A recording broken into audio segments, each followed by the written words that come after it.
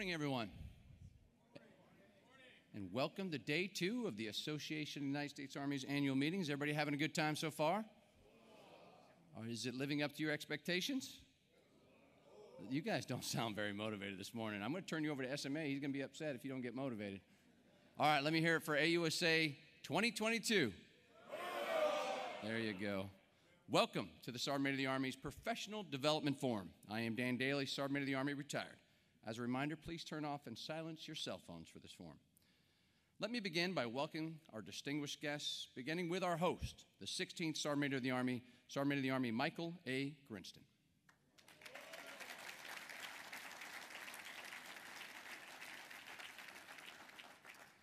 We have a few other distinguished guests with us today. Joining us is our former Sergeant Major of the Army, the 12th Sergeant Major of the Army, Jack Tilley.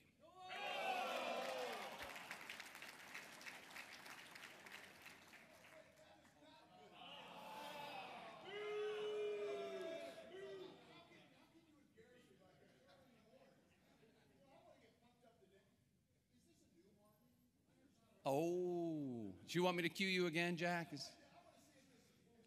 Okay. All right. Let's do it one more time. The 12th Sergeant Major of the Army, Jack Tilley. Okay. Thanks, Jack. The 13th Sergeant Major of the Army, Ken Preston.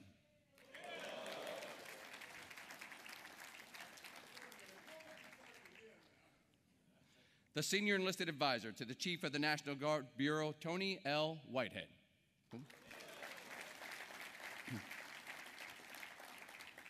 To our non-commissioned officers, distinguished guests, officers, and leaders, thank you for being with us here today. Before we get started with our panel today, we'd like to take a brief moment for a special presentation. Each year, the Association of the United States Army will award more than $325,000 through 44 national-level scholarships. One of these is the Sergeant Major Leon Von Autry Scholarship. 8 SMA Von Autry scholarships are available, one at $25,000, one at $10,000, one at $5,000, and 5 at $2,000 for each scholarship. Through a generous contribution from USAA Foundation, the SMA Leon Von Autry Scholarship honor the memory and legacy of Sergeant Major of the Army Leon Von Autry. These scholarships embody SMA Von Autry's commitment to highly motivated and educational professionals by providing support to those who dedicate themselves to service to the nation and pursuing self-improvement. At this time, I'd like to invite Command Sergeant Major Retired Bob Weisenried and Command Sergeant Major Retired Troy Welsh to the front of the presentation for this year's $50,000 donation.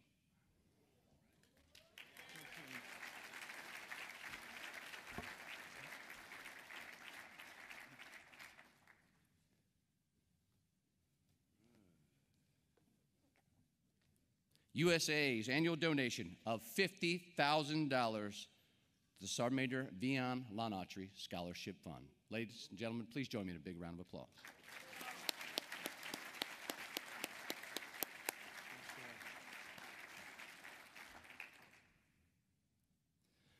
Ladies and gentlemen, the theme of this year's panel is Training the Army of 2030. At this time, I'd like to turn over the floor to the 16th Sergeant Major of the Army, SMA Michael Grinston.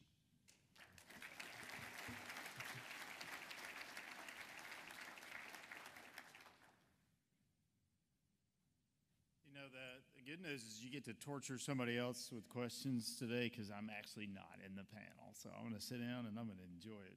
So I want really, really hard questions for all the panel members. First of all, what a great turnout. And I just want to say I really appreciate it. And we're going to talk about training, specifically NCO training. So this is really important. And we're going to have TRADOC, FORCECOM, Army National Guard, Army Reserve, Sergeant Majors up here, and Army Futures Command to kind of talk about this. And Sergeant Major, or Mr. Mansker, will introduce those panel members here in a minute.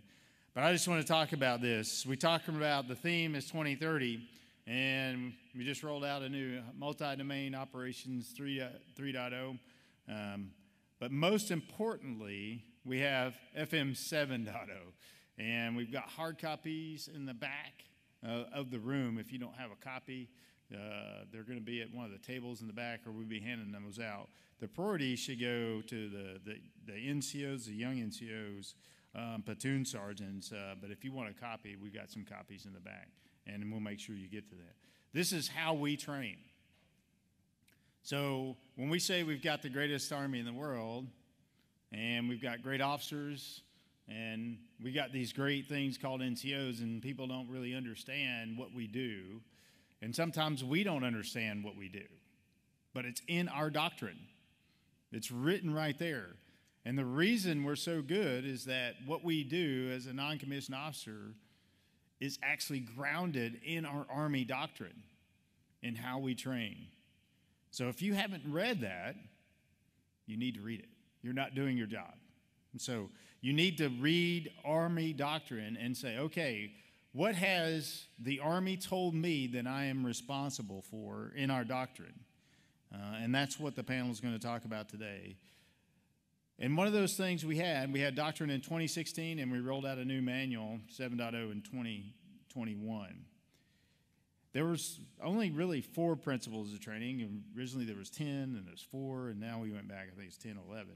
But in there, when General Rainey was CAC, and Sergeant Major Helton was going through this a little bit too when he first got there, is I was adamant that we had to bring right back in the principles of training, not officers and NCOs, no. Specifically, the comment is NCOs train individual crews and small teams.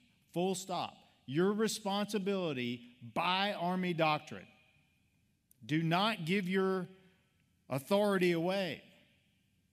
So when you're doing PT and you're not leading that PT session, is that a small team or crew? Yes. Okay. Who should be, by our doctrine, who should be training that event? You should be. The NCOs. But right after that paragraph, it does talk a little bit, and it says, here's what NCOs should do. Just a few of them. I'm not going to read it, so hopefully you can read the manual. Identify and train soldier crews and teams. Just talked about. Train and enforce standards. By Army doctrine, it says NCOs should train and enforce task standards. And it didn't say just to the enlisted people. I'm just telling you, this is our Army doctrine. It says train and enforce task standards. Develop junior non-commissioned officer and help officers develop junior officers. This is your Army doctrine. Assist in planning, resource coordination, support risk mitigation, supervision, and evaluation of training. So that's just a few of those things. But again, I'll encourage you to read it. And when somebody says, well, I'm going to do this, you just pull out the manual and go, okay, it's my responsibility. And you should take that and say, no, this is what I'm going to do for you. And now, as I close and I'm getting ready to get to the panel, I want to, my favorite comment, the don't do it statement. So it's what I'm calling it. So when we're at the maneuver conference, I think most people forgot the whole scenario. The scenario was the platoon leader stood up and asked the chief and I a question. And it started off like this. I'm in the motor pool. I am changing a tank engine. And I was told to stop changing the tank engine and go do mandatory online training. And I said, don't do it. Like, why would you do that? And I'll go back and ground in doctrine, because right after that I said, you should prioritize your training. I didn't, immediately say, yep, no more online training. It's like, I know that's what you wanted, right? But how much online training, mandatory online training, is in the Army? Like mandatory, must do, how many hours is that? I'll give you a coin. What do you think? I could ask the best squad. What do you think? About 10 hours, 12 hours? 24.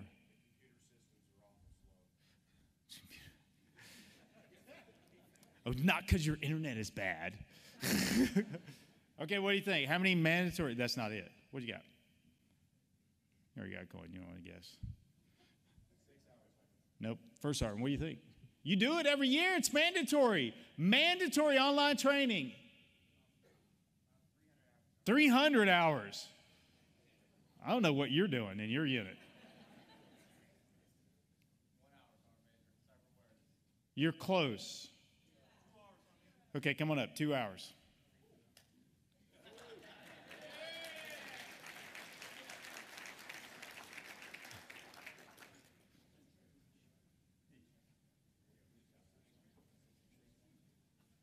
Okay, so in other words, read your doctrine. So what I really want you to take away when you do training is chapter 2 of the manual says prioritize your training. That's what you have to do. And if you're doing all these things, are you doing your job as a non-commissioned officer and training your leaders on how to prioritize training? And it's in your doctrine. I'd ask you to read that because you would probably not reading your own doctrine if you're stopping to do the Chank engine, to do mandatory online training when there's only 2 hours of mandatory online training that the Army's actually told you to do. And I think we got a priority in training if that's the case. So I look forward to the comments, the opening comments, and really good, hard, tough questions. And I love talking about training, but that's not why I'm here. I'm here just to say awesome, and let's go.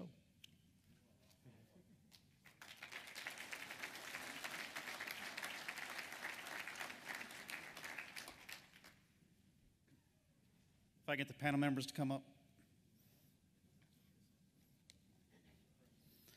If you're along the back wall, you're actually impeding people to come in here. So if you would, please move forward to your chairs while the panel members get in place.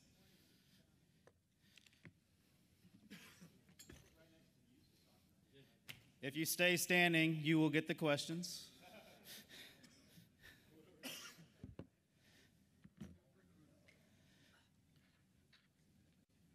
You guys ready? All right, good morning. Hey, what an honor it is to really introduce this panel up here. And they're going to talk about one of the most important things, if not the most important thing in your life, in training of our soldiers. So to your far left, my right, Sergeant Major Sims, Force Comm Sergeant Major. How much did he pay you? Sergeant Major Rains, Army National Guard. Sergeant Major Lombardo, Army Reserves. Sergeant Major Hendricks, TRADOC. And Sergeant Major Hester, Army Futures Command. Without further ado, we're going to go right to Sergeant Major Sims to kick this off, but let me just give you a little bit. If you want to ask a question, we'll go to Q&A after 30 minutes or so when they're speaking, depending how long they speak. There's mics available on the sides. You can also, there's cards running around. You can put the question on the cards, and I will give it to them. Candidly, those are probably some of the best questions because they have time to think about their answer a little bit longer, and I'll hand it to them and do it that way. So with that, Sergeant Major Sims. Cool, thanks. Hey, so I will defer all my questions to the Sergeant Major of the Army. I'm just kidding. So, hey, but before we start, I want all you Warriors, the best squad team, stand up. I want everybody to give these guys a freaking big round of applause. You sit down. Hey, so I'm going to ask one question before I start. Why do we exist as an Army? Anybody? Right, to fight and win our nation's wars. And those warriors right there are the reason we exist as Force Comm, to ensure that we're training those folks, except for the Ranger guys. But, you know, we're training those guys to be ready to fight and win our nation's wars. So I'm gonna cover a little bit of what I'm supposed to talk about. Then I'm gonna talk about what I've seen at our training centers. So it's all about empowering leaders. So if you read the doctrine, just like the SMA was talking about, I mean, I highlighted some points in there, but I'm not gonna repeat it. But it's about that. Engage leadership, leader presence, and personal example at all levels. So as a Sergeant Major, thinking about all the way back when I was a team leader, you know, I was responsible to take care of that team, and that means sustainment. That means taking care of, you know, getting beans, getting bullets, doing the stuff for the team, all the way up to this level. So my mission as I go out is to ensure that I'm providing that leadership for Forces Command. When I go down to say I go visit 20th Seaburn, if they need something, I'm engaging with that my staff, our staff at Forces Command to ensure that they get what they need. And a big thing in Forces Command we're looking at is leader stability. So if you're there and you build a team, why are we going to PCS you away from that place. We need to keep you in place and to ensure that we can accomplish the mission and deploy, fight, and win. And investing in our people, sustain the holistic health and fitness of our Army. So there's a lot of things, TRADOC is very instrumental in helping Forces Command to ensure we have a healthy force. All right, it's all about winning the first fight. We exist, like we said, to fight and win our nation's wars. So you're going to start seeing a focus and a shift in Forces Command as we focus as division as that unit of action. All right, so a little bit change to what we're doing. If you've seen the cake thing, the chief talks about how we balance where we're training, but we're going to start seeing a little bit more ramp up with our divisions. All right, so brigades and battalions must synchronize warfighting functions at their level. CTCs, I'll talk about that in a minute, but fires, listen to what I'm saying, fires, sustainment, and protection. We're seeing a fight unfold right now, and we're seeing how important fires is, and we're seeing how important sustainment is. So as a Sergeant Major, going to the CTCs and watching our units go through this crucible at Fort Irwin and at JRTC and Fort Polk,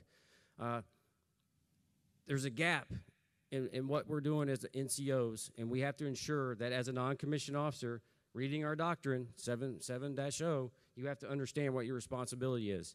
So fighting first sergeants, fighting sergeant majors, that was cool in the past when we were doing the coin fight. But in LISCO, you have to be focused to ensure you're sustaining your force. So I'm looking forward to questions about that. And modernization, rearm, we can talk about that as well if you got any questions on it. But thinking about our CTCs are modernizing too.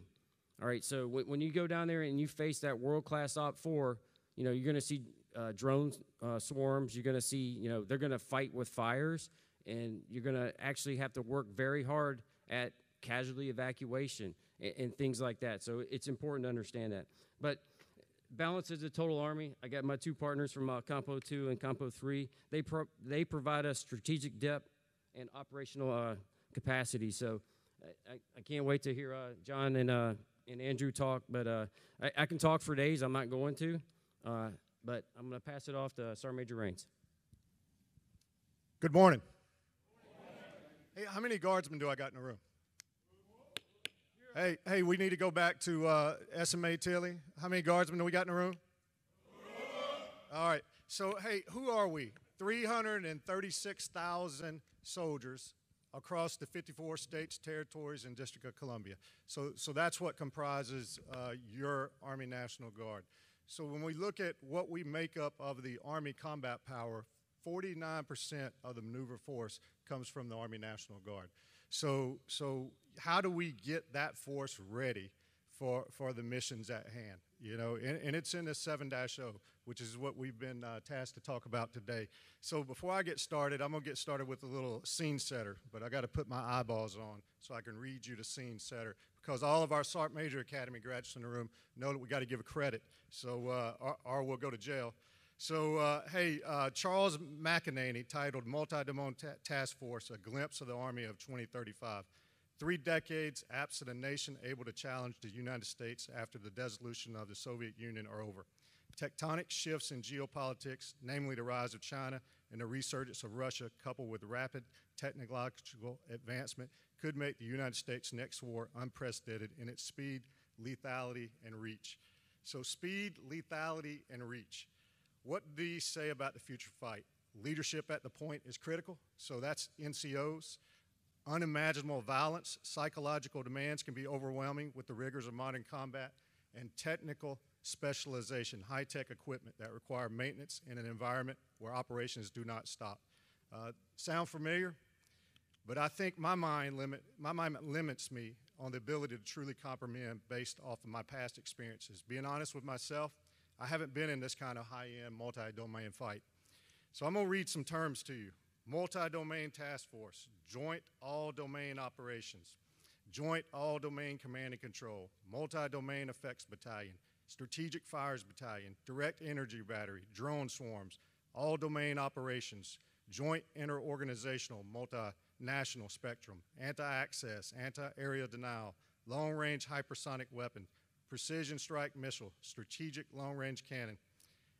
Do I know what half of this list is even talking about? You know, this is the challenge I see in the Army National Guard. We got to educate ourselves, you know, and we got to take the time out to educate ourselves. Sergeant Major of the Army got up and he talked about 7.0. And when he talks about 7.0, he's talking about our place as NCOs in training ourselves. But in order to do that, the first foundational piece is to know what you're talking about and to be educated on the threat and to be educated on your equipment and your capabilities. And I think that is our challenge that we see going forward with the speed of modernization and finding that equipment in our formations. So how do we adapt as an Army National Guard to ensure NCOs are trained properly within the new doctrine? The KISS answer is we get better at what we should have been doing all along. And Mr. Mansker and the team put a slide up on the screens over there. So when you look at that, you know, training time and resources, right at the center of this slide, we always seem to be short on both in Compo 1. Now just think about Compo 2 and 3. 50% of our units are 39-day-a-year units. The others are between 55 and 75 days a year. So this pyramid is all about multi-echelon training, right out of 7.0.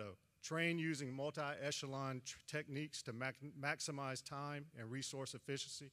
The Army fights as a team, and whenever possible, trains at echelon as a team. Additionally, the simultaneous training of multi-echelons on complementary tasks is the most efficient and effective way to train because it optimizes the use of time and resources.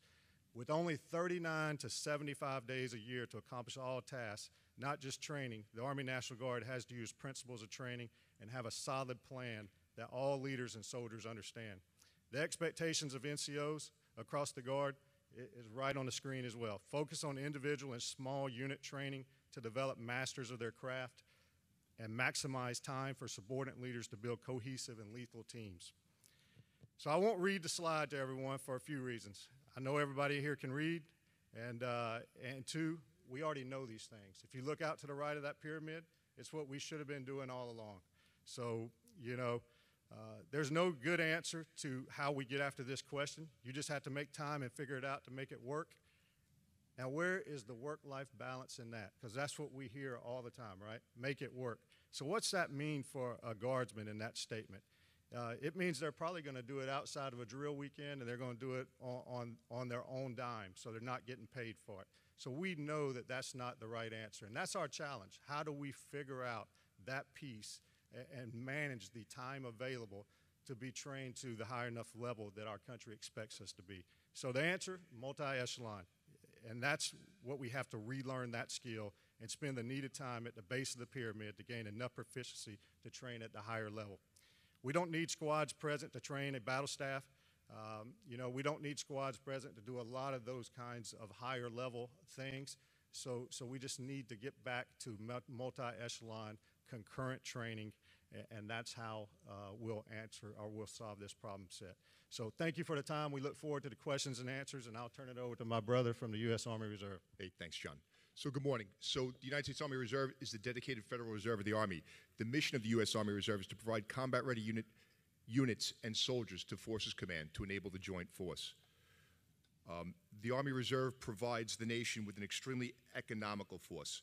We have to achieve required training readiness levels that we're resourced for while only training together 39 days along with our Guard counterparts per year. We're resourced to train at the platoon level of proficiency at company echelon. We're structured differently than the regular Army and the Army National Guard in that our brigades are generally separate. They fight separately. They don't have organic units beneath them when they deploy. The same with our battalions. So they focus on tactical exercises with our troops or STXs. The Army Reserve needs to be ready enough to enable the fight, but not to the point where our Army Reserve soldiers cannot maintain a civilian career. The Army Reserve prepares for units and soldiers to execute multi-domain operations through a 5-year model when not in conflict. The model rotates a unit through 36-month training phase, followed by a 12-month mission phase, if called upon to do so, and if necessary, a 12-month modernization phase. We leverage technology to monitor and assess our organic readiness levels. So our biggest training constraint, as you can see, is time.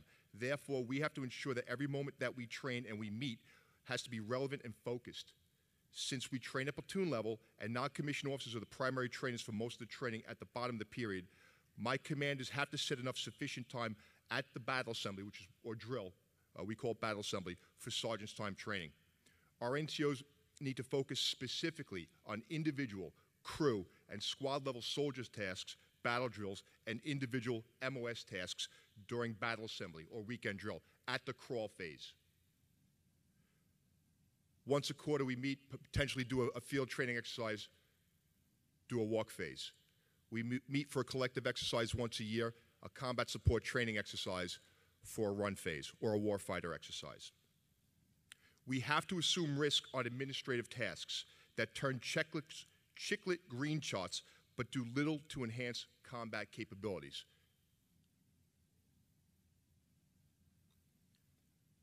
We're driving our culture to ensure that our junior NCOs are not merely participants on the weekend, that they're empowered and prepared to lead training, which is what they're paid to do.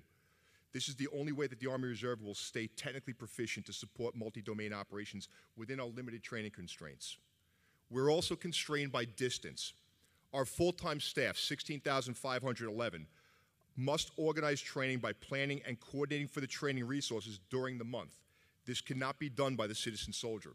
They're responsible for execution. The Army Reserve has to digitize the squad lead in order to get the training effect that we need to win an MDO. I've directed every troop program unit squad leader to leverage the small unit leader tool to manage their squad's training progression, and every soldier can access the digital job book to view their completed individual training. General Daniels and I both support the Army's efforts to streamline security requirements in order to enable the troop program units, soldiers across the Army, to access Army systems through Bring Your Own Device. So while we are restricted by time and distance, and we face challenges to achieve proficiency to support the force, you can rest assured that when the nation calls, we will be ready for the challenge. Facing adversity and winning is what non-commissioned officers do. And while MDO may change the character of war, the nature of war, and how NCOs train, I don't see that changing. So thank you for allowing me to be here today, SMA. I look forward to your questions. All right, team, good morning. Can you hear me? Okay. Hey, Sergeant Major Hendricks, Training and Doctrine Command. This is our wheelhouse, training and doctrine. And I just want to kind of hit a few points as we go through this topic, and more importantly, really want to get to the questions, because I think that's where the real discussion will happen in this framework. So as we talk about this, and as we look at this slide right here, training, time, and resources, the average soldier, when you come to Training and Doctrine Command, when you look at our 3 tenets of those key efforts we're working on, we have responsibility for accessions and recruiting, and I see the USREC Sergeant Major sitting out here today. That is clearly a huge effort that is not only just on USREC and TRADOC, but it's really an Army-level effort. We also are turning those citizens into soldiers. So when you think about basic combat training, OSIT, one-station unit training, it really falls in the wheelhouse of what TRADOC has responsibility for. And then the third effort is that professional military education that we build throughout your career and in this continuum, that at every single rank at echelon, it'll allow you to be successful in those new responsibilities that we place upon you. But here's a really important piece that I think will be in a really good discussion point when we talk about 7.0. And most importantly, so we now have new doctrine on the table. We give you an opportunity to see what it is, but you actually come to PME about every 3 to 4 years, because this will come up. And I'm really putting this on the table now. I am all about putting things into professional military education to help the force. But if you're getting a touch point on a topic that is critical to your success, putting it into PME is not going to be the primary thing that allows you to overcome that challenge, because you're only getting a touch point about every 3 to 4 years. So one of the things we are working on, and about a year ago, myself, the CAC Sergeant Major, Steve Helton, Jason Smith, down at the Sergeant Major's Academy, we went out and did kind of a tour with the operational force. We sat down with our esteemed gentlemen over here in the core CSMs and the divisions, and we laid out what we were doing in the institutional domain, and as well as we listened to what some of those issues and challenges were. Some of them we worked on and gotten right. Some of them we still need to keep working on, and others, I think, directly tie into this. So one of the things I'll tell you we're working on right now is the NCO competency assessment. One of the issues that came up is how do we get you validated and certified in the doctrine that you should know at Echelon every single year. And so we're working right now. We've done 2 pilots. One we've just completed at the Fire Center of Excellence. And guess what? We focused on things like FM 7.0. What should you know at your Echelon? FM 3.0, which is coming out. Are those are very specific to your MOS. So we'll have about 2 more turns at a pilot, and then we'll bring it in front of the SMA and the SEC panel members for some recommendations, how we can do a competency assessment where you go on Blackboard once a year and we validate and certify you in those things that are critical to your MOS and your job. We've also just completed and started a 1-week reduction for ALC and SLC. So let me be clear here, and this is for all of your soldiers out there. 1 week we have taken out of ALC and SLC, and they will do that from home station. And it was really part of 2 things. We want you to come to PME. We think PME is critical, but we really want to focus on those things face to face that we know that you must be there in person to do. So we have about a week built in of distance learning, and that week, and make sure we understand for all the leaders in here, they are still at your home station. But from 9 in the morning to about 1700, they have got to be online with a face-to-face instructor for those things that are important. So as we were talking about being in the motor pool, fixing that tank engine, that is not what the SMA is talking about. They have got to be in that class. It is critical as part of that. But what we did want to do is give you a week back of your time when you went to ALC and SLC to basically allow you to be with your family, to allow you to be back with your units and organizations. And so we think that is important, and those are some of the issues that are working. We've just had 2 classes that we've done with that. We're getting the feedback, and then we'll share that with all the nominative sergeant majors to make sure we're all moving in the right space as well. One of the other key topics that has come out over the last year, we all are fully aware of the ACFT, but what has always been the bigger story of the ACFT, holistic health and fitness. Matter of fact, if you hadn't had an opportunity to go down to the floor, there's an incredible setup of the holistic health and fitness effort that CAMT has led for the United States Army, but more importantly, it is a camp posting station near you right now.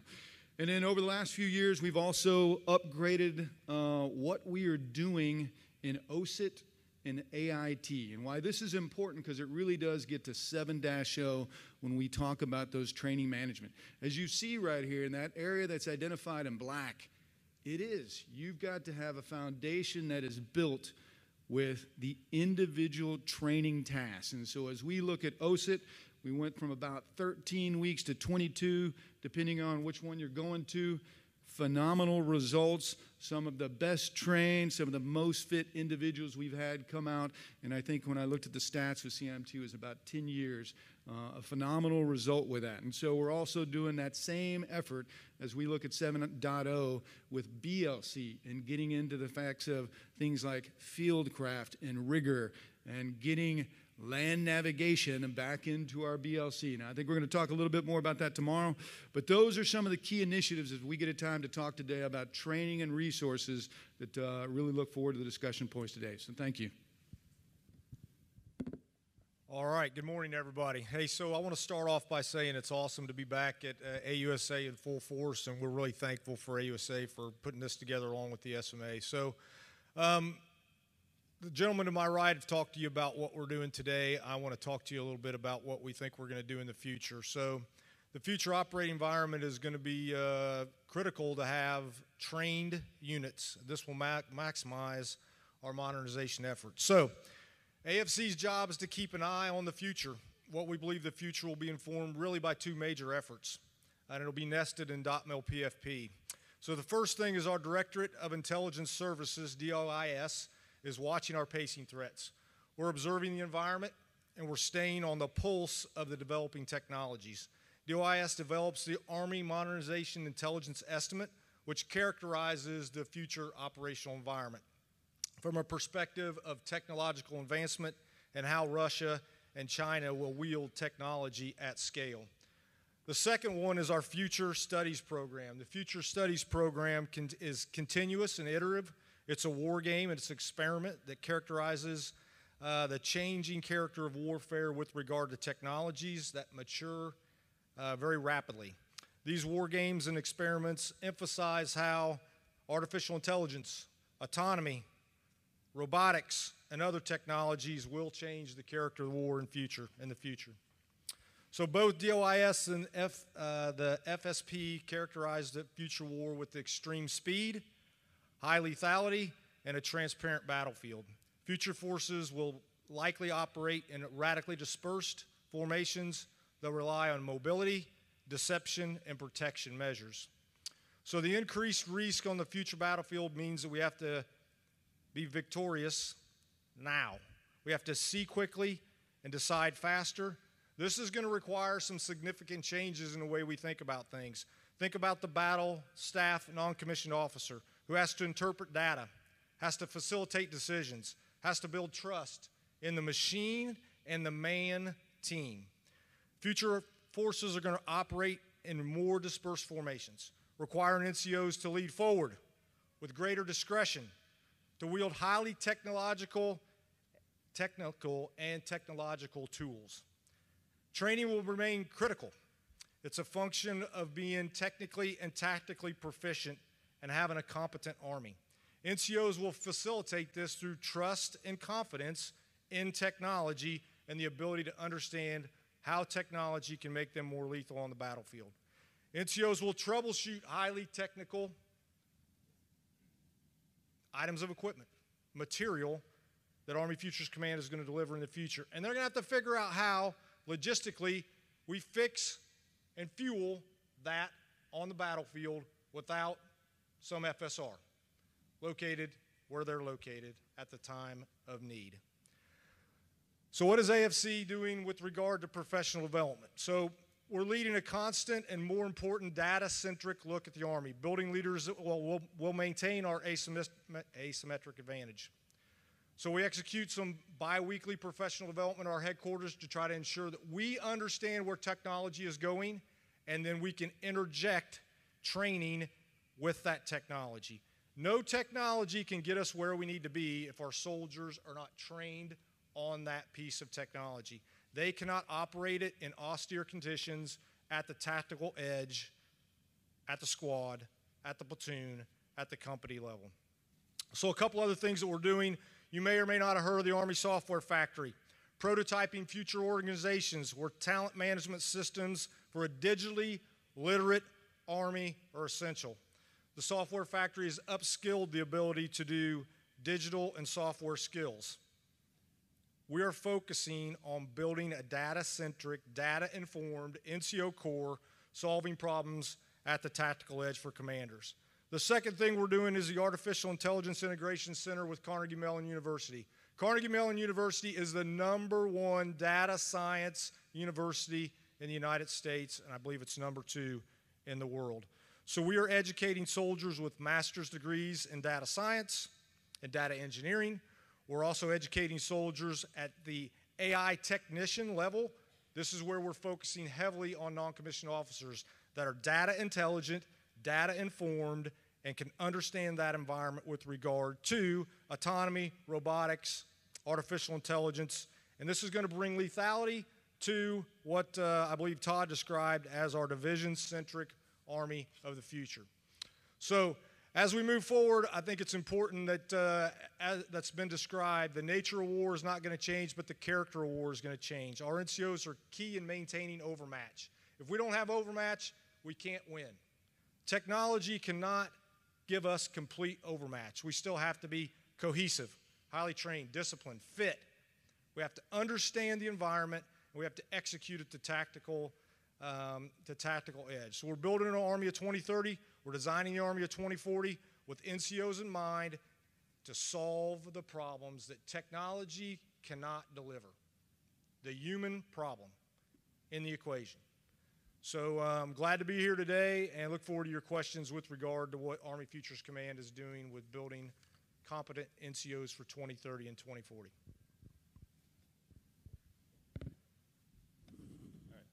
Appreciate it. Thanks, panel members. We have quite a few cards up here already with questions, and great questions we have. Some of the questions, we're going to expand them a little bit to get perspective from different components. There will be no more cards picked up by now. If you want to ask a question, just please go to the mics on the outside. So if you would, Sergeant Major Sims, take the first question. Oh, all right. So the age-old question, why do us old grumpy guys want to have land navigation back in PME?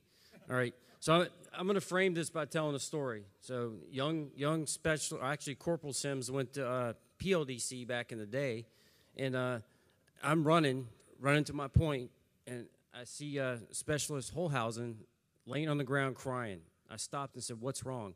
"I do not know how to land navigate." So I took 10 minutes from, I wanted to be the first guy done. I wasn't, because I took 10 minutes and I taught her how to freaking land navigate. That's how important that is, because it doesn't matter where you work. Brian was talking about technology. It's all great until it doesn't work. To enable mission command, it's a skill level 1 task. We have to be able to move from one point on the ground to another and be there on time. So hence the reason that we myself and Sergeant Major Hendricks talked about it. Sergeant Major Hendricks talked to all the Corps Sergeant Majors about it, why it's so important that we test. It's a test on learning, because NCOs inside of FORSCOM formations and whatever formation you're in are supposed to teach our soldiers how to land navigate. And what a better way to do a test on learning at EIB, ESB, EFMB, but also in PME. That's why it's important, because there's nothing worse than when a commander gives you a time and a place to be with a grid on a map and you don't show up. Because that gets into the commander's OODA loop of not being able to accomplish the mission, because our soldiers do not know how to move from one point on the ground to another. So that's kind of throwing it out there for you. But that's the reason why we've pushed so hard to put that back in PME. And I'll pass it off to Dan if he has any more thing to say. So, as we talk about large-scale ground combat operations, and we talked about the technical aspect of what we've got doing, and you name your ability to navigate with those systems, it's awesome. It's incredible. Until you don't have it, which we fully expect to happen. No matter what we're going to do, where you're going to go, you're going to be back to some old simple things like a protractor and a compass. We've done 5 pilots so far. On average, 40 to 60% failure rate on the basic skill set of land navigation. Now, when we look at implementation, and again, we'll bring this to the SMA and the panel, it is not for attrition. Right? There's going to be a time in there where we're really focused on, it is about excellence. It is about getting us back into the reps and sets of this thing that is critical to the professional soldier that we need to have in all soldiers. It doesn't matter what your MOS is. It doesn't matter what role you're in. We know there is no front battle lines. It is across our framework. And so I think this one is really important of getting it built back in. And then by what I mean by incentivization is like, hey, you're gonna have to get a go in both day and night land nav if you want to be the distinguished honor grad, if you want to make the commandant's list. Those things are important, but there will be some point as we move to in the future that might be aligned with attrition, but that's way too early at this point. Yeah, just a thought. So as it pertains to MDO, like if it can go wrong, it's going to go wrong. Right, so what's your backup plan? What's your pace plan on this? And that's why we need to do this, right? Signs are going to be turned backwards, or they're going to be taken off, right? You have no idea what your near-peer's electronic capabilities are, whether your systems are going to even work, right? That's why you have to master the fundamentals, and that's why it's important for NCOs to train the task. Hey, Sergeant Major Raines, if you could take the next question. All right, hey, next question. As a junior leader, I can't control my time, so how do I prioritize my training? So it's what we're talking about today, right? It's 7.0. So when you look at 7.0, I've been in many meetings at the FORSCOM level, with my brother sitting here to my right, with different FORSCOM commanders, and listening to them jump up and down on tables and talk about, hey, our responsibility at the base of this pyramid, individual, team, squad, platoon, and company, and telling us, hey, that's where we need you to focus at. That's where we need you to be. And especially in the Guard, we can get you where you need to be once the mobilization time period happens and you get to the MOB station, as long as you come to us trained at that T3 level. So how is that not getting down from the force comm level to the platoon level, to the company level, to the battalion level? You know, that is our question that we got. And I think the SMA hit it right at the beginning when he talked about, hey, read the FM. When it talks about training management, it talks about how we develop our training plans. There's never should be a question that says, hey, I don't have any time to spend with my element. You know, you should always have the time that you can spend with your element. But we know that's true, right? We know that. I think everybody in this room feels a little bit of that pain and feels like they don't have enough time with their element to do training. So I think that's where the education piece comes in. And we talk about, hey, how much training we do in the organizational side of the house, but it starts also at the PME side and educating our leaders and letting them know, hey, how do you do training management? How do you walk that thing down? And then how do you focus on that piece that NCOs had the responsibility to do, which is train their soldiers, crews, and small teams? We have to make priority for that. And if we see our junior leaders struggling with that, and that's the question that they're bringing to us, we have to go and engage with those commanders, and we have to make sure that they understand that, hey, they're not going to be successful at their bigger collective task if we're not successful at that soldier, crew, small team level. Hey, John, I want to pile on just a little bit to this. So when I think about training at the small unit and the collective level, I think about, you know, some of the core CORE responsibilities of our non-commissioned officers, as the SMA talked about with 7.0 and John talked about. But I'll start with just the simple things, right? Are we fit? Are we cohesive and care about each other? Have we focused on our MOS requirements at the skill level 1 and skill level 2? Let's lay those out. What are they? And oh, by the way, have we asked the next echelon above us what requirements they want us to train and why? We often just say, okay, my responsibility is to do this, that, and the other, and I think it's what I learned from the guy before me. But, you know, we have training meetings for a reason, to lay out the prioritization of training. And I'll use a squad leader as an example.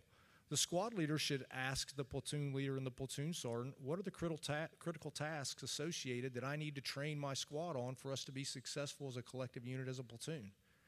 And many times, non-commissioned officers do not want to ask that question because they don't want to feel like they're inadequate in some kind of way.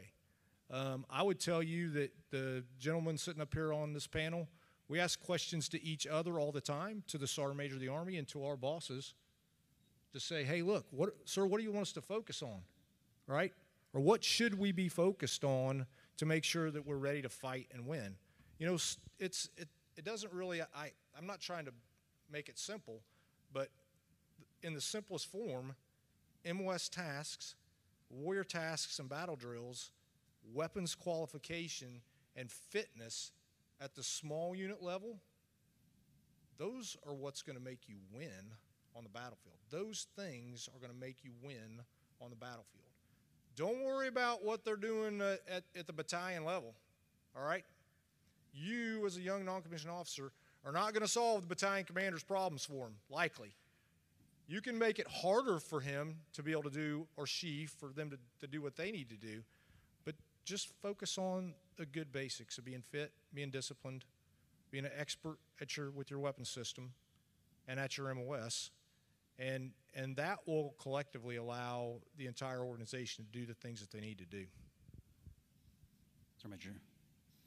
So I'll read the next 6-line doozy. I'm just going to ask the panel for a little bit of help on this one. So it goes something like this. I'm a squad leader in a recent TDA unit with a 24/7, 365 mission. How or when do I find or make the time to train my squad on Army tasks? You know, land nav, weapons, etc. in an organization with little or no systems, weapons, or vehicles to train on. Background. My soldiers work on a DA6 on an inconsistent schedule, and everyone in my squad has a different time off.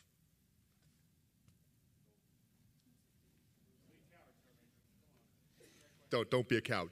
So, all right, so the squad leader has the responsibility to get their soldiers trained.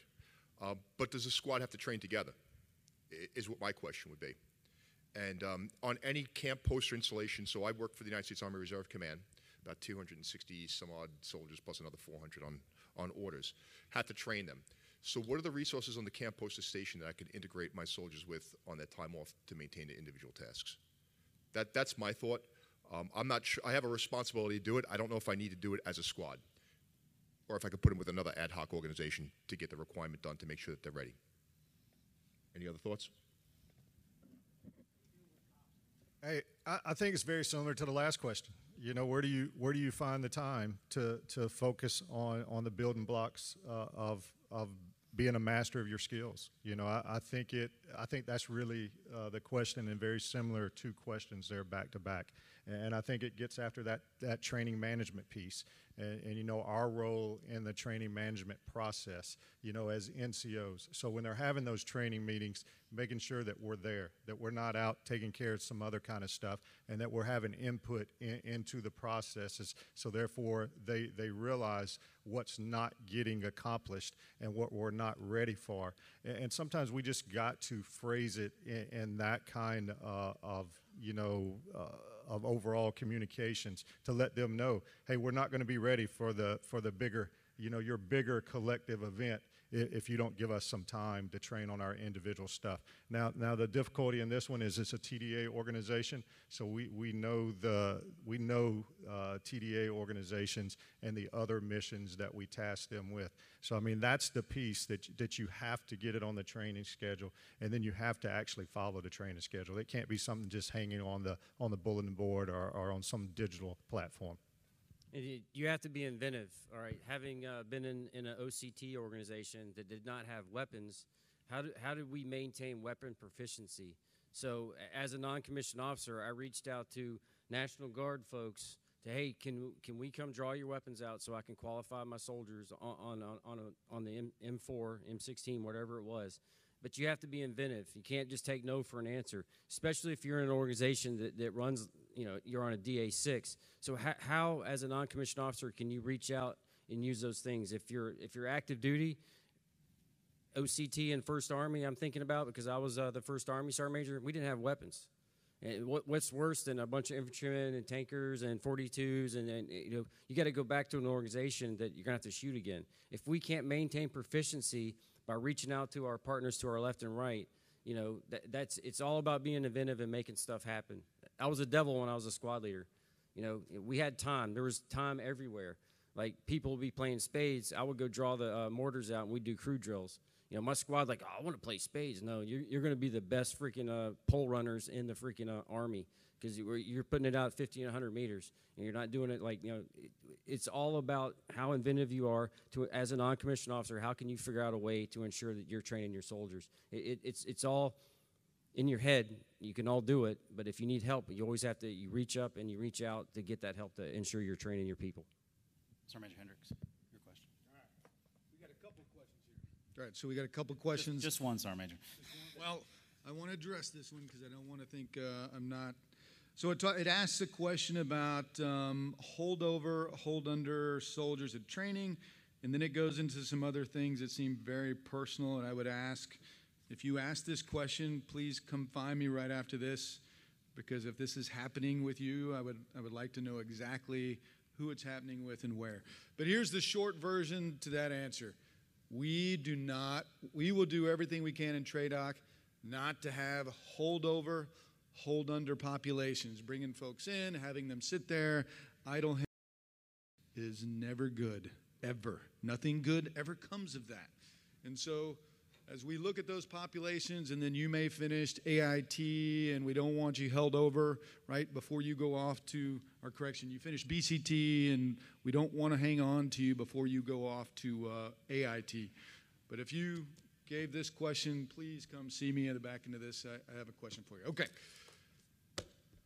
And I think this is from our Compo 2 brothers. It said the new PME training format, right? First phase is virtual, second phase is resident. It's a pretty short window in between those. It is. So we have a Compo 2 rep on the team. We've been working this literally since last October. It is going to be an ugly baby. We're implementing it this month. And Compo 2 and Compo 3 were some of the biggest challenges because this was primarily as we were looking at giving you as much time as possible at home station, and then most importantly, how does that work in Compo 2 and Compo 3? It is not an easy fit, and so we're working through the details of that as we figure that piece out, and as well, you asked the question on the funding, and so that's why we have a Compo 2 and a Compo 3 rep on the team as we're starting to get the feedback of where we're at. And then I actually got online a really good point, and as I see most of our senior leaders here that are overseas, please remember when you're overseas and you've got a soldier doing that virtual piece, that may be at dark 30 in the morning. So just remember that they may not be there at that 6:30 formation call, and just make sure you fully understand that. Compo 2-3, you want to add on to that at all? Good. Okay. Next question. Go ahead, Brian. So as related to that question, depending on the learning model for we use the term virtual. Is it asynchronous or synchronous? And I think that has some relevance for the reserve component soldiers. For us, at least from my perspective, that soldier needs to be on a duty status while they're performing that virtual training, to remove them from any constraint, to try to get them to have them do to balance or integrate their civilian job while they're doing this online piece of it. So from our component's perspective, that's what we would like to see. Just so we're tracking. TRADOC is in full concurrence. Sergeant Major Hester. All right, so I'm gonna poll the audience real fast here for this next question. So all the nominative sergeant majors, please stand up. There is a lot of them in this room. Holy cow! If you got promoted, no, don't clap for them. They got way too much work to do. No. Stay standing. If you got promoted at any point from Sergeant First Class to Sergeant Major without completing the STEP requirement, I want you to keep standing, and I want everybody else to sit down.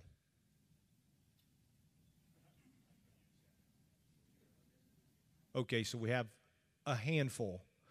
So the question is with regard to STEP and the additional challenges with the select, train, educate, and promote.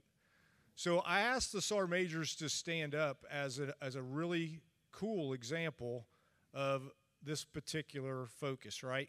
Selecting, then training, then educating, and then promoting. And there's a reason why we do that.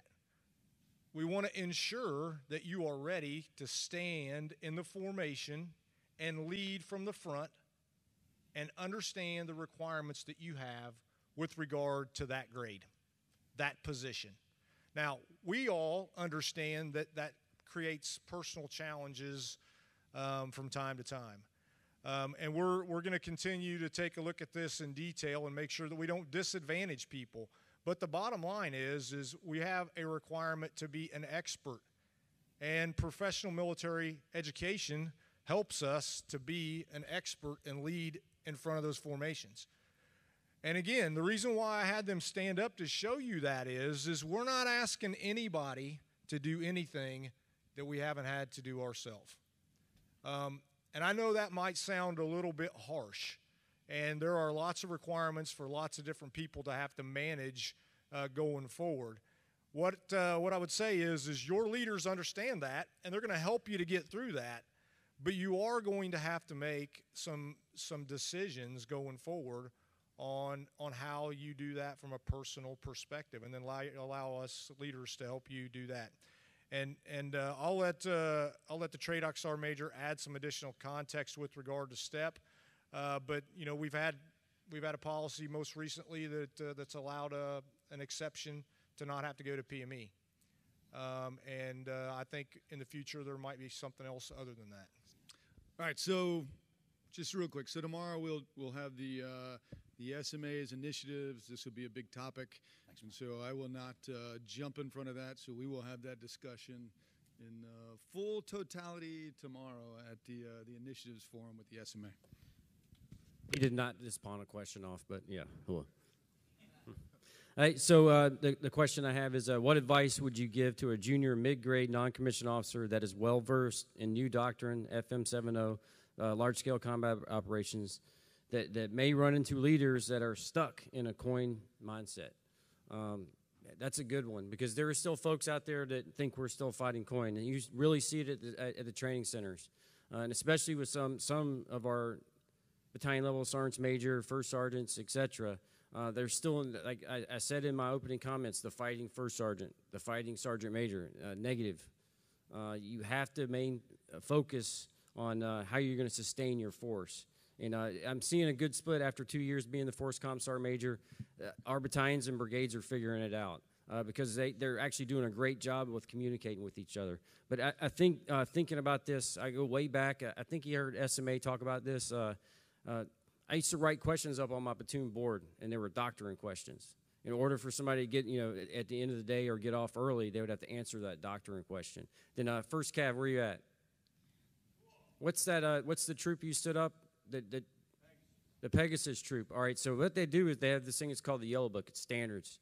In order for a person, correct me if I'm wrong, Shade, in order for the person to graduate from that, they have to pass a test, right? All right, so what a lot of folks do, which is great. I mean, I see some of my mentors back there. I think I see John Sampa back there. I see Bernie Knight. I see former SMAs. I mean, it's great at a battalion level when you have a leader development program, or brigade level. But, what you have to do is focus on what your medal task is. It's awesome to have, Bernie Knight come and talk to your guys, or Sergeant Major Chris Greca.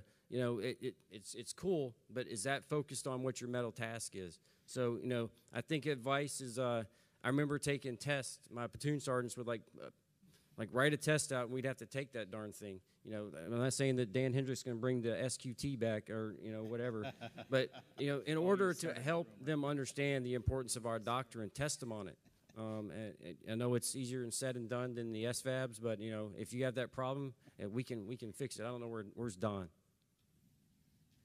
Ferguson. We can fix it. But we'll. SMA. Sergeant Major Sims, I know it's really bad, right? Can you give one example, though, of what do you mean by the difference between a fighting first sergeant, just one, and what you want them to do in a large-scale combat? Because maybe they've not. So who came in? Raise your hand if you came in the Army after 2001. No, there's more. Yeah, there's a lot. You're just not raising your hand hard enough. So can you give, to clarify, Sure. You said it twice. Right. But if you could give one example of what you're seeing at NTC and Okay. JRTC, I think that. Roger, SMA. So in the coin environment, I fought through this before. We were focused on large-scale combat operations. As a first sergeant, I was in the CTCP, or back in the BSA, like making sure our formations had what they need forward. All right, but so what we're seeing, not as much anymore, is during coin, the first sergeant and the commander usually travel together. The battalion sergeant major, like I'm speaking specific to our striker organization now. Like I rode in a striker. That was not my striker. That was the Air Force's striker. All right, so they had a specific mission set they were supposed to provide our commander, but sergeants major would take those vehicles over and go on patrol. That's not what the focus of the first sergeant or the sergeant major need to be.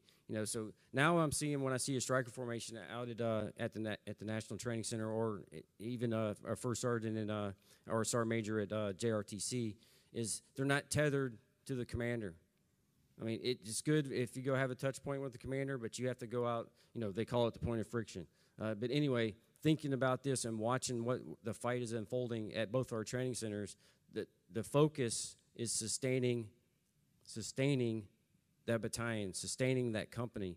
And that subtle switch, going back to how we used to train before the coin operations, is where we need to focus our efforts to ensure that our sergeants major and our first sergeants, our platoon sergeants, are understanding they have to sustain that force. Like I used to always say, I was an armored brigade sergeant major, infantry guy, right? At 72 hours and 1 minute, every one of those tanks and Bradleys are going to run out of fuel and run out of bullets, and they're going to be a bunch of infantrymen, which is fine by me because I'm an infantry guy. However, I want the lethality of that tank and that Bradley. So I had to ensure, as that brigade sergeant major, and all my battalion sergeant majors had to ensure that, hey, those things were getting fixed, those things were getting fueled, those things had ammo. That's what is that good, SMA? Cool. Go ahead. Sergeant Majors, Sergeant Major Macri, 10th Army Air Missile Defense Command out of Europe. So I think we look at multi-domain operation, large-scale combat operations, and thinking about training as we fight in the future with some of the capabilities coming out. I think we all agree that it's going to be a joint and combined fight when it's time to go to war. So I guess the question is, you know, what's your take on how we get joint training opportunities and down into the junior enlisted soldiers earlier on? I know for me, the first time I really thought about joint was when I went to Sergeant Major course and got the class there. So I think if we think about the joint fight and in the future, how do we get that knowledge down to the lower levels earlier on? Thanks. Yeah, I'll try to answer that question. So I think, you know, there are several opportunities for assignment in the Joint Force, but what I don't think that we do a very good job across the entire force, we're a bit parochial, right? We want to keep our best people in our Army. We want them doing the things that our Army needs them to do on a day-to-day basis, and we may be less than excited about sending them out to the Joint Force to be broadened with regard to how the Joint Force operates. But there are going to consistently be opportunities to do that, and we as non-commissioned officers got to look for our best and brightest young non-commissioned officers that may sit in this room someday, maybe even at this head table, and they have to have those experiences. We are not going to fight by ourselves. We are going to fight as a joint and combined force. And, you know, the joint doctrine is slightly different than our Army doctrine, but at the end of the day, you know, our responsibility is to be lethal at the point of attack, both as non-commissioned officers and broadly as an Army. So opportunities for joint assignments are critical. They're critical at the junior NCO level. They're also critical at the senior non-commissioned officer level. But I would just say that as a body up here, I don't know that we can manage that and say you must have these joint opportunities throughout your development for you to be able to do what we do on a day-to-day basis, interacting with the joint force. It's an education and experience thing, but it's also, you just have to acknowledge the fact that it is a joint and combined force that we're going to work within. And you can't be parochial with regard to how the Air Force might do things, or how the Navy might do things, or how the Marine Corps might do things. It's really about how does the U.S. service member fight and win, and we enable that as non-commissioned officers throughout the Joint Force and within our own Army. I don't know that I can really answer your question. I can just give you some context. So I think what we could improve upon as well is not just joint training, but component integration for training. I think we have an opportunity to do that at CTC exercises. I certainly would like to see some of my reserve component elements, enablers, help the maneuver units out of this. So my push is to get significant amounts of reserve enablers to help the total force. Okay, I got the next question. I think we're closing in on time here. So does the modernization process include the understanding of time to train and sustain? The simple answer to that is yes. The .mil PFP takes into consideration all things with regard to the modernization process. If you've been paying attention to the news recently, we all believe that our 6 modernization priorities are right. Think about the things that you see in Ukraine with regard to fighting with fires. Think about the things with regard to sustainment. So we absolutely take into consideration when you think about .mil PFP with regard to training, leader education, organizations, doctrine. We're doing this with CAC, we're doing this with TRADOC, and we're doing this with FORSCOM. Look, the modernization enterprises, all these folks are sitting up here, to include USASOC. All right? It's not just Army Futures Command. It's the ACOMs, it's the ASCCs, it's the corps. Right? We may have the responsibility from a poster perspective, but it's all the major commands in the Army's responsibility with regard to the modernization process. The other part of this is most folks think about the modernization process with regard to only materiel. They think about the tank. They think about the howitzer. They think about the radio. They think about the weapon. They think about the IVAS. That's just frankly, that's a very small part of what we do with regard to modernization and the time to train and the time to sustain that. It is the entire process, right from the threat, identifying the threat, to the prototype, to the limited rate production, to the testing, to the full rate production, to passing it off to AMC to sustain and then divest of. So yes, we are thinking about training and sustaining throughout that entire life cycle of any piece of material in the Army and any soldier or item that's available for us to put at the pointy end of the spear. Thank you. Sergeant Major Raines. Hey, you know, when I'm sitting here looking at a question in front of me now, and I'm thinking about the questions we've already asked and some of the comments, and when I look in front of me and I'm looking at the pyramid, you know, a lot of it comes down to resources, you know, whether it be money, whether it be people, whether it be time. It comes down to resources and how we manage those resources. So when I look at that pyramid and I sit there and I look at it, that's an example, right? 5% at the top, you know, what's it say at the bottom? 40% at the bottom. That's an example. Who's going to make those decisions? Commanders are going to make those decisions. But we know where we need to be focused on is at that building block, that bottom. From the NCO perspective, we need to be, what resources we get is what we're going to get. So I'm looking at a question in front of me that deals with TRIT, and it looks at a 30% delta versus requirements in TRIT, which is your training dollars, your school dollars. Same thing. You know, you're going to get what you get. And you got to prioritize, and you know, and you got to be in commanders' ears as NCOs to make sure that hey, you're part of that, which is soldiers, crews, and small teams are being prioritized in that equation, and that we're also not forgetting that we're going into a new doctrine, so we're going to have to educate the force. So how are we going to educate the force? We're going to do it through our schoolhouses, right? We're going to do it through self-learning, and we're going to do it at the organizational level. That's how we're going to train and educate our forces in those ways. So where are we going to spend the majority of that time? We're going to spend it in our organizations, you know, in our squads, platoons, companies. That's where we spend it at. That's where we need to become master of our craft and master of our skills at. And we just got to make sure that we're being good stewards of those resources, because we never know where we're going to be, where the ebb and flow is going to be. Are we going to be short? We're always going to be short something, you know.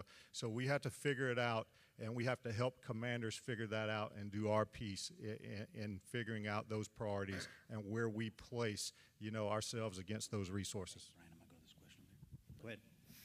Steve Bain, military.com. This is for the Compo 2 and 3 leaders with mandatory